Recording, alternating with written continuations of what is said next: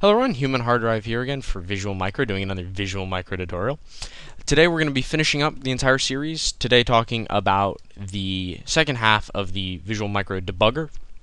You remember last time we sort of just talked about the beginnings of the debugger, the basics, how to set up breakpoints, what you can do with some of the breakpoints, being able to watch variables, that sort of thing. So today we're going to be looking at some of the more advanced features, some of the cooler features that let you delve a little bit more into the Arduino as what's going on without having to set up all sorts of external code. So with that, let's go ahead and get started. Again, we're just going to go back into the project properties, and this time we're going to look, assuming everything is still set up like it was last time, and we're just going to come down here to micro debug reporting. Now, some of the cooler features come from the plugin's ability to report almost every aspect of the Arduino. Specifically, you can report the analog reading value, so you can get a graph, as you'll see, of the analog values from the analog pins. You can read the digital state of all of the digital I/O. You can even see how much free memory you have in bytes. So if you have a really beefy program and you want to see how the memory is being allocated during certain parts of execution, it's very useful to see. You can even scan the I2C bus at startup. Unfortunately, I'm not going to be able to show you that because I don't have an I2C device here, but you're just going to have to take my word for it that it works. What this would do is it would give you a window saying, these are the devices that are connected, but I don't have anything that does that. It works by using some code that was written for the Arduino, specifically for that purpose, to scan the I2C bus for all available device addresses. So that's how that works. But I'm just going to turn all of these on, let you take a look at what they do. And again, these can be turned on and off individually. You can even adjust the report frequency. Set to 0, it will report every 150 milliseconds. You can adjust the units here, milliseconds, seconds, hours, no filter, just let it free run. So I'm just going to leave it at the default of 150 milliseconds. And just upload this and let the debugger do its thing. And this is what I want if I pull this. There we go. Okay, so let's start with this. Here you can see the digital state of all of the pins, if it weren't so small, but you can see you've got pins 0 through 13, and then 14 and 15, I believe, are analog I/O. Don't know why those extra ones are showing up. But green means that the pin is on, and 2 means that the pin, green means it's on, red means it's off. I've got a whole bunch of pins floating, so you might see them ambiguously change. I think 3 turned on and just turned off. But if I attach a wire from 3 to 5 volts, you should see it come on.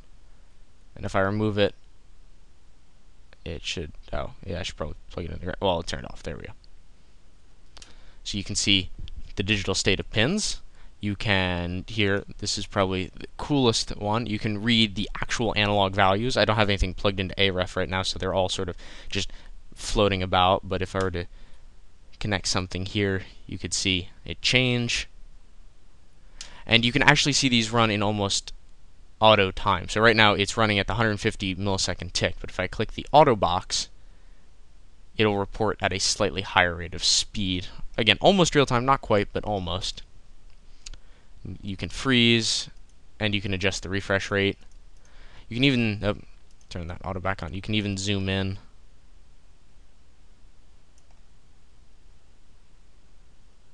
Wow, recording screws that up.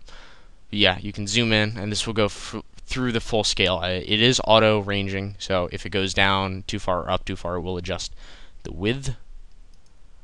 You can even see the performance in bytes. This isn't too demanding a code to run, so we're sitting at right about 1650 bytes free, just doing absolutely nothing. But if you had a much more CPU intensive program, you could probably see this change. Well, you could see this change.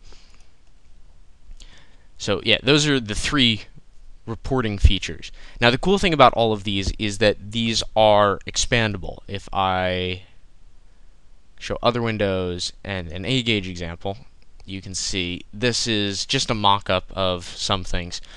All of these. Can I scale this? Nah, it's just going to be weird. I'll get rid of that then. All of these windows, you can even pull out individual analog channels, can be written to one of those gauges I just showed using .NET forms, which is slightly outside the scope of this video.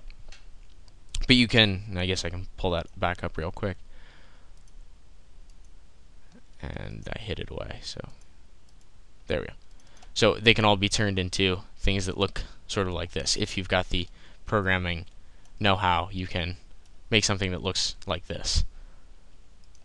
So yeah, those are probably the coolest features to this, and it means you don't have to do a lot of code, you don't have to have a lot of external hardware hooked up. You can see what the Arduino is doing just from the debugger view, which again is very powerful. It makes this plugin really, really great.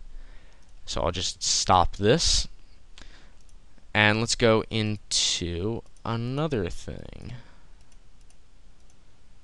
Just scroll up here. You can set yourself startup messages. You can say something like starting.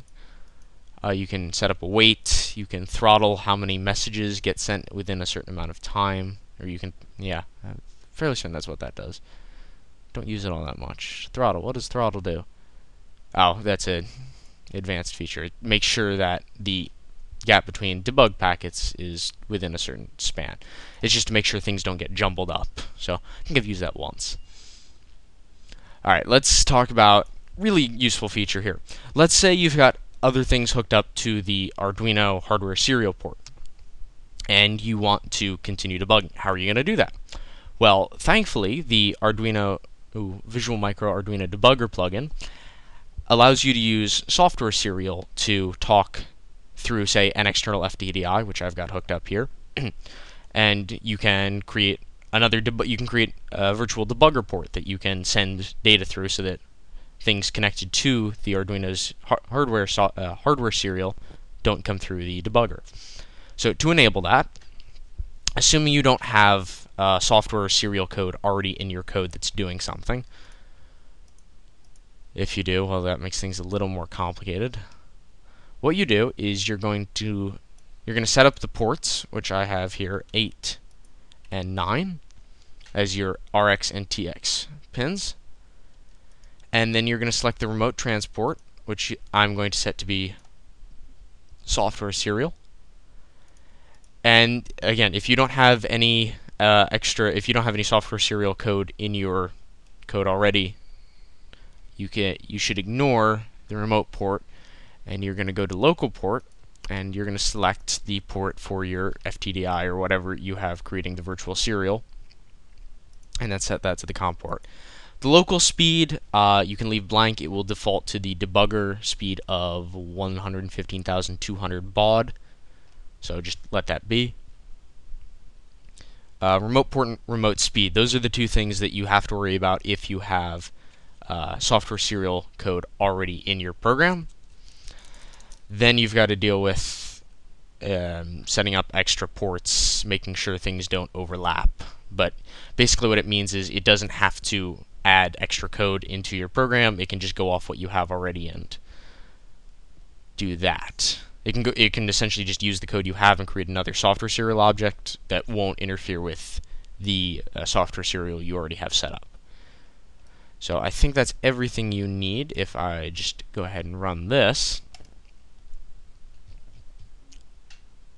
so it's going to still upload to the board. Oh, that still pops up. It's still going to upload to the board using COM, whatever you have plugged into the Arduino, but it will now talk over a different COM. So I was uploading and debugging over COM3, but now it's debugging over COM2.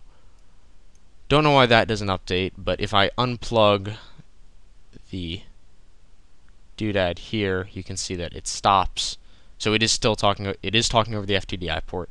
If I plug it back in, there we go. It starts going again, and there we go. So you can still run the Arduino debugger without having an actual Arduino hardware serial port. Now that's just for the Arduino Uno. You have other options if you have like an Arduino Mega, which has multiple serial ports. You're still going to need, obviously, an Arduino. You're still going to need an FTDI, some way to get the serial out to your computer. But you can select the remote port to be. if the Arduino Mega has multiple serials, so it won't be serial, it'll be serial 2 or serial 3, that sort of thing. So you're not limited just to the Arduino Uno. You can do this on the Mega, which again has multiple serial ports. So that is really it for the Arduino debugger. So again, you can see all the cool things you can do with reporting. You can see these in almost real time.